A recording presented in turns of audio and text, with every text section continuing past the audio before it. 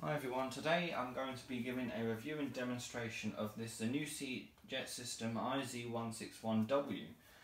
Now, this is from week 44 of 2003 and it is one of their jet system models with the inclined drum and inclined entire front panel actually, which I'll talk about a bit more later on. Now, I'm going to start out by talking about the programs and options. Obviously, I'm not going to go through them all because that's an entire separate video of all programs and options. A series that I've been doing for quite a while now, actually. It's one of my oldest series. So, yeah.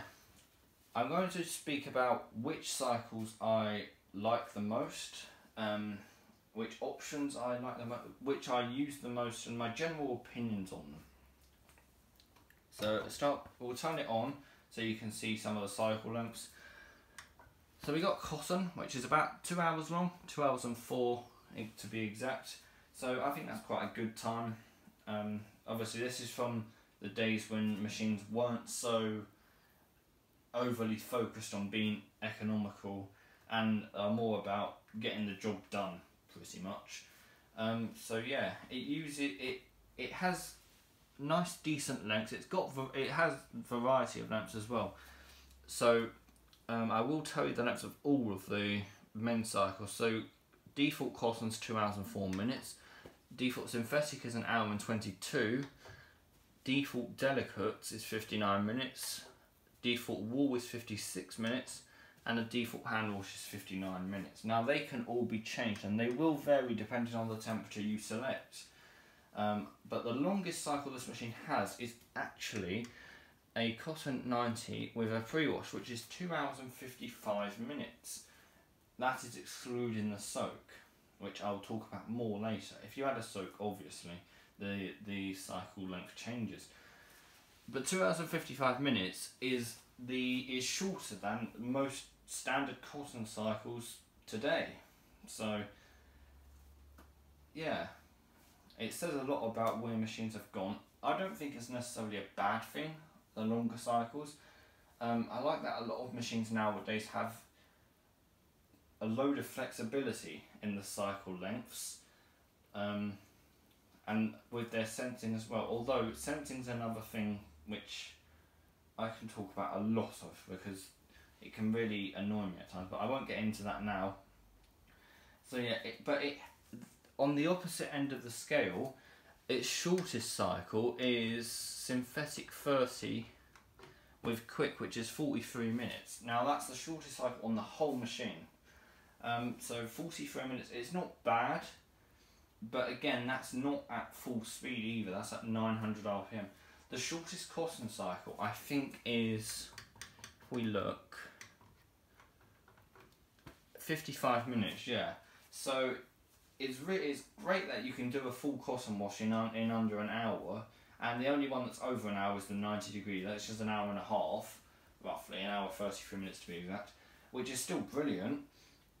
But I would like there to be a shorter cycle for, like, if you need to wash something, let's say in 20 minutes or something. And it will come in handy for a lot of people as well. I would not use it often at all, but just to have the option there to have the cycle, I think, is the only thing I'd say I'd like. And probably some extra longer cycles, but I won't complain too much about that because I'm quite happy with the cycle lengths as they are actually. I like flexibility personally, and this machine does have more flexibility than some other machines I've had, that's for certain. I've had machines that have only long cycles, and I've had machines that have only short cycles, both of which are annoying. I like machines that are like this, kind of in between. So yeah. I've briefly mentioned options. I'm going to obviously talk about some of the options. I'm going to start with Super Rinse. Super Rinse, slightly counterintuitive because it reduces the speed of the intermediate spins and actually cuts one of them out, so it only does 2 intermediate spins instead of the usual 3, and they're much slower as well.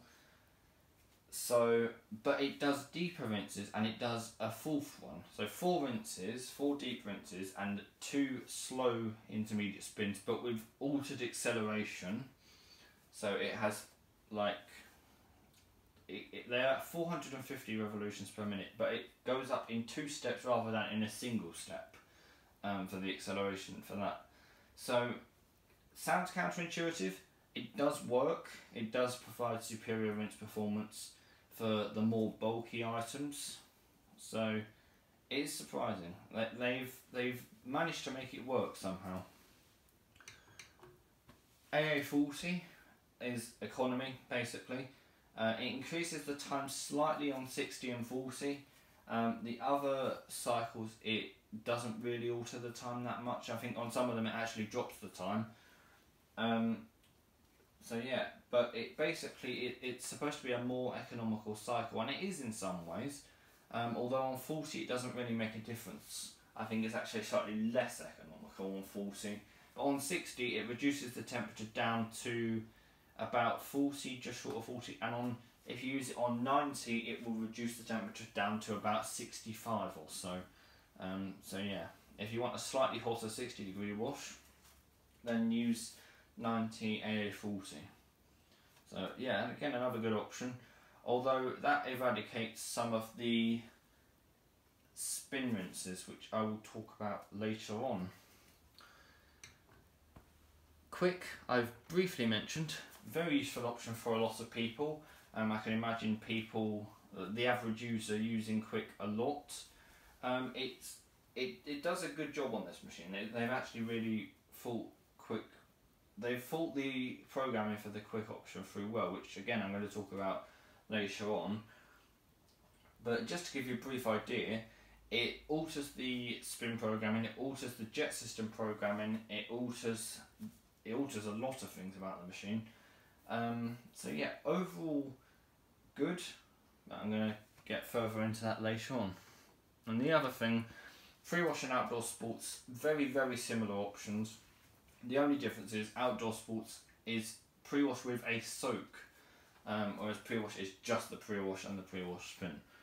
On outdoor sports, the soak is default half an hour, but you can use the delay function to change that in 1 hour steps all the way up to exactly 24 hours of soaking, which is on top of the existing cycle time. So that will be 24 hours of soaking plus however long the cycle is. So 2 hours, well, it'll be 2 hours and 4 without any of the options. Now I'm going to move on to my experience with the machine. So as I've said, did I mention, I may or may not have mentioned that I've had this for about 18 months. So yeah, I've had it for 18 months now, and I've got on really, really well with it actually. One of the best machines I've had, and in fact one of the best machines I've used. It can literally wash anything. I've washed weighted blankets in here, obviously I wash clothes in here all the time. I've washed big towels loads, I've washed massive cushions in here, I've washed huge duvets, which it did a pretty decent job at considering some are way too big for the machine. I've washed curtains, I've washed a leather jacket in here, and I washed a huge denim jacket as well, a really heavy bulky denim jacket, and it still managed to wash and rinse and spin that perfectly well. It can literally wash anything. If there's one machine that I had to take that I know I could trust with anything, it would be this IZ161W, 100%, no question. Yeah, it's really reliable. I've not had the only thing I have had, the only issue I've had with it is one time it waterlocked on the final spin. If you don't know, waterlocking is when too much water is getting expelled from the clothes and the drain pump's not able to keep up with the amount of water, so the water ends up basically getting thrown down the drawer and thrown around the outer tub, and it can actually put a lot of stress on the motor depending on how strong the water lock is. Although it won't put anywhere near as much stress on the motor as a suds lock would. Suds lock's the same thing, just with soap, and you can have a mix of the two, which we often just call a suds lock in the washer community. So yeah, it did that. It did a water lock on the final spin once, and then stopped, obviously, because this machine stops if it realises it can't keep up with the amount of water being expelled, which again I'll talk about when we get to the programming. But it stopped. But that happened. It stopped. It got to zero. It came to a standstill. It then tried to jump directly to full speed, which threw the belt off because the belt needs replacing. So I'm glad it threw the belt off. It hasn't done that since. That was a one-time glitch. That was well over a year ago. But it's just something I thought that might be worth pointing out. There's a couple of other glitches I will mention when we get into the programming stage. But for a 19-year-old machine, it's not bad. You do expect a couple of glitches on a machine regardless of age, actually. No machine is perfect. All machines will have their little moments. So yeah, overall reliability, amazing. As I say, one of the best. So I've said so many things I'm going to talk about later now. I'm going to move on to programming because I want to speak about the things that I keep saying I'm going to move on to later. So I'm going to start out with the cotton cycle. Now the cotton cycle is, as I say, my favourite on the machine. I think it's really well thought through. It's about roughly an hour's worth of main wash. I think an hour and 5 minutes or so it spends doing the main wash, and then it has the jet system off for the heating on most of the combinations. I think on 40 and 30 it has it on for the heating. On the higher temperatures I think it has it off for the heating, unless it's a particularly absorbent load, in which you'll have it on for the heating. And it will then have an 850 RPM intermediate spin after the wash. It will then do 3 rinses with a 1050 RPM intermediate spin between the rinses, and after the softener rinse it will finish with a 1600 RPM final spin, which you can obviously reduce by using the spin speed button.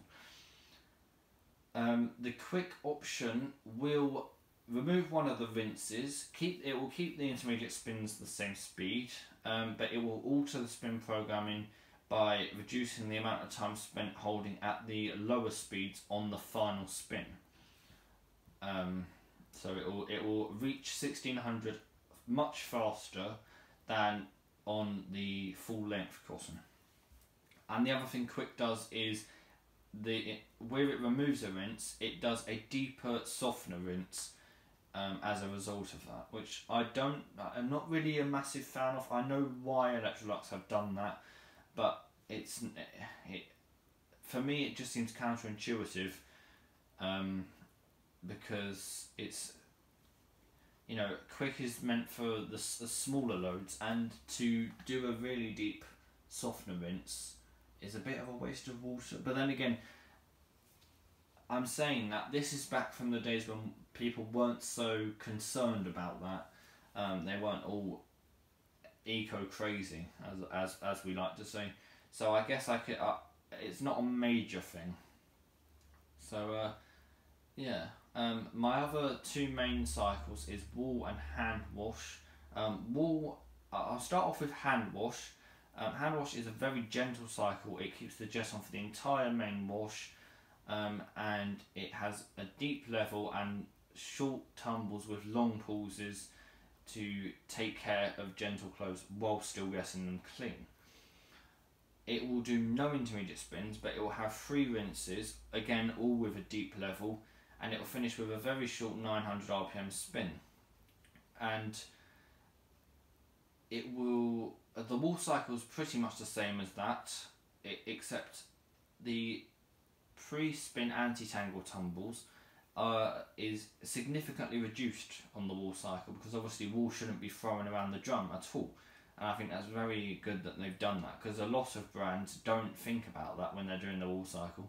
They just keep the wash action gentle, and then they keep the balancing for the spin exactly the same. And hot point and inset, sometimes are a prime example of that, because their balancing system is quite harsh for wool, particularly on older models.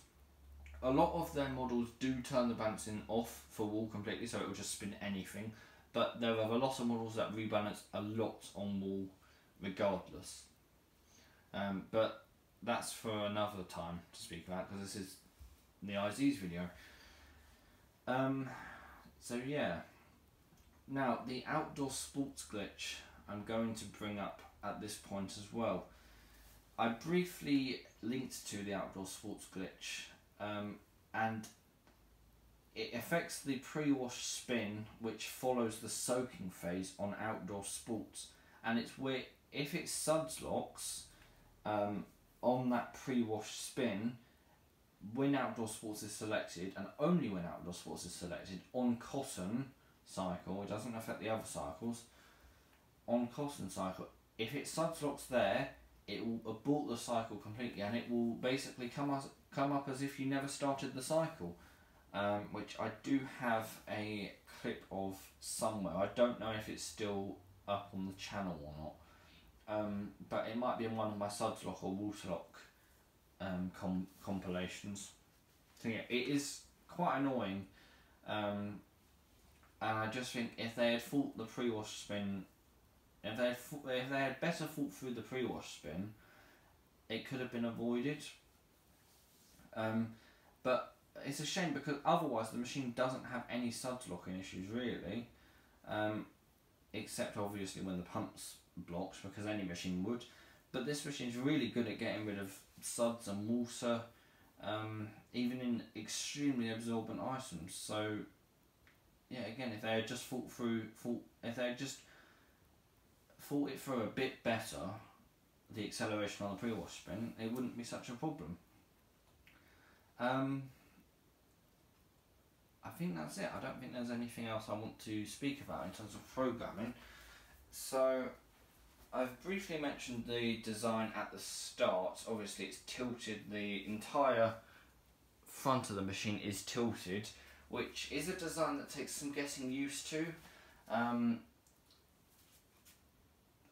if you have it under, I think I may have said this exact thing at the start, so I'm sorry if I'm repeating myself, but if you have it under a cupboard, or under a shelf, like next to a cupboard, like my LG is, which you can't see, then it's going to look a bit weird, because the base is going to be a lot further forwards than the fascia is. So the fascia is going to be basically buried in towards the back of the cupboard. Meanwhile, the base it could stick out a bit, depending on the space you have.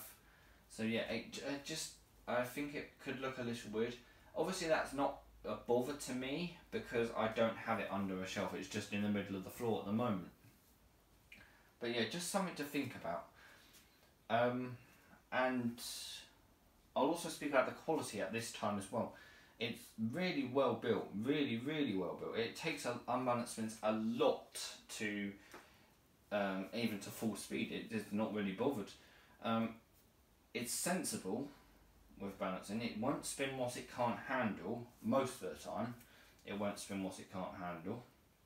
No, I say most of the time, but it's never spun something that's made it jump. It has not once moved, jumped, or anything. It's quite sensible, but it's not sensitive in the slightest, which is what I love about this machine, and it's why it's stayed in the collection for 18 months and will stay in the collection forever, because it's just so good in every way. It just gets on with it. It doesn't really faff around with anything, which is why I love it, and the fact it can wash anything. So yeah. Performance, I forgot to mention previously. I'm going to link back to the programming section, because it should be programming and performance, so apologies for that. I'll get back to yeah, so performance, really good. Wash performance is great. Rinse performance is outstanding. I don't think there's ever a time where this machine has given subpar rinse performance. So yeah, it's great. Even on the extreme suds test, the rinse performance was surprisingly good. Spin performance, again, very good. Not quite as good as the LGs. Obviously LGs, I've discovered the advanced developer mode, which gives it 1600 RPM. The spin performance from 1600 RPM on the LG beats IZ's spin performance from 1600 RPM, despite them having almost the same hold, which is very interesting. So yeah, it's not the best spin performance in the world, but it's still very good, and I'm very satisfied with the performance as a whole. So yeah, sorry about that. I think I'm finished with speaking about the design and the quality. Obviously it's an all button fascia, so if you don't like dials, or if you can't really twist your hand that much, then I suppose that this could be a better layout for you. It could be more convenient. For me, I don't mind really. I like having the buttons, but I also like having a dial as well. But again, it's not it doesn't matter much to me either way. The only other thing I have to mention is the beeper. Now, beeper's off on mine. I'll turn it on just for demonstration. So, temperature and spin speed, if you press and hold those,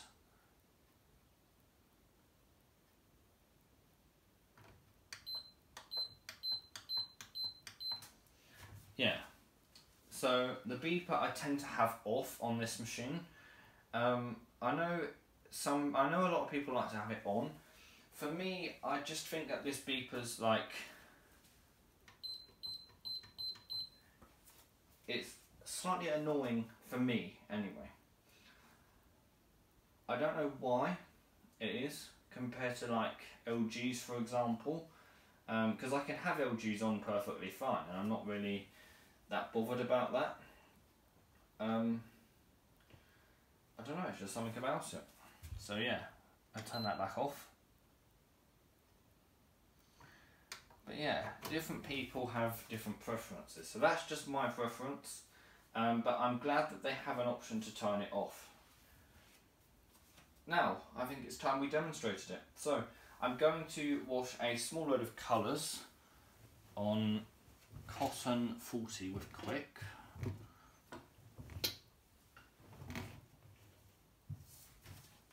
Those colours were quite dusty.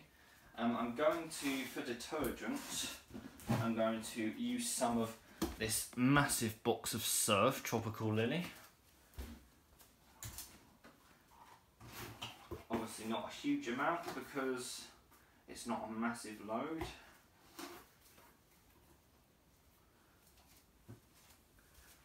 About that much.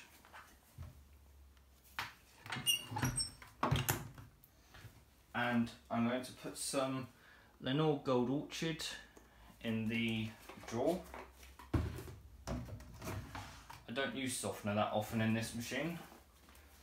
I don't use softener that often at all, actually, having said that. But for demonstration purposes, I thought I may as well.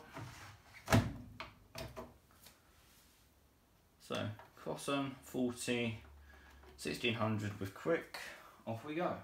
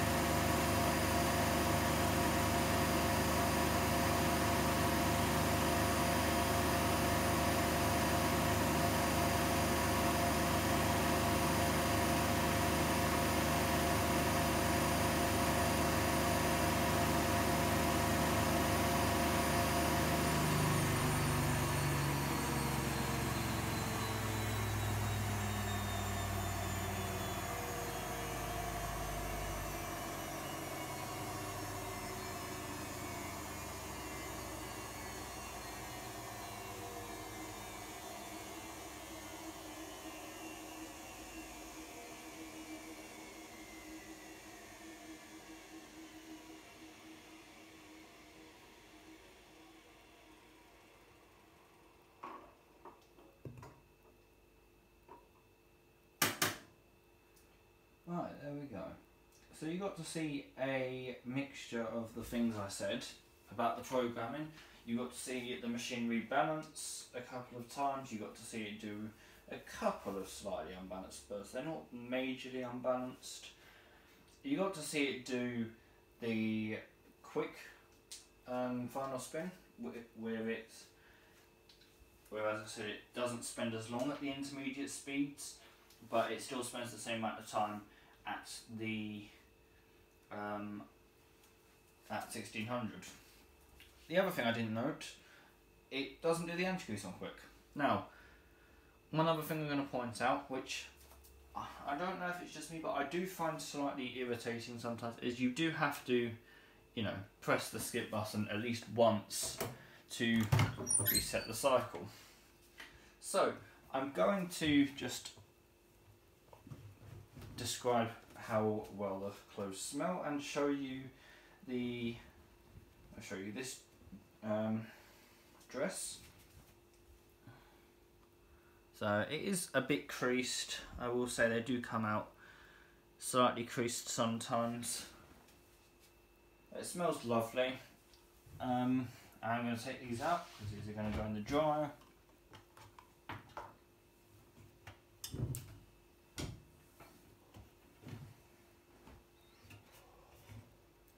So what am I going to give this out as a rating? I'm going to do a rating system out of 100 for this series. I think I'm going to give the IZ a 90 out of 100. It has a few annoyances, which I have mentioned earlier on, but overall is a very, very good machine and can wash almost anything. In fact, it hasn't failed to wash a single thing I've given it yet. So yeah, for that reason, I think a 90 is justified. Room to improve, but overall very good. Well, thank you very much for watching this video. I hope it was helpful. Apologies it's so long. I might change how I do it in future, but for the time being, as this is the first episode of the series, I would love to hear your feedback. So thank you very much for watching this video. I hope you enjoyed it. As I say, I hope it's helpful, and I'll see you in the next video. Bye bye.